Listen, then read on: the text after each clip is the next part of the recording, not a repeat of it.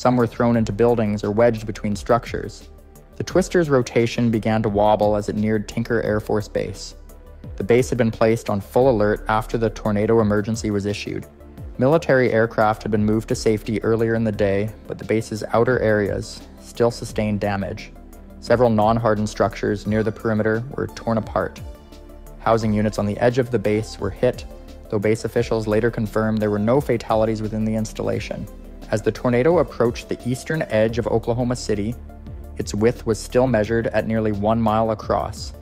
Rain-wrapped and difficult to see in the fading light, it remained a serious threat.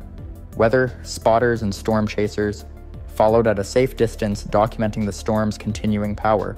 The tornado's winds were no longer at their earlier peak, but they remained intense enough to collapse homes, snap steel poles, and fling debris over long distances.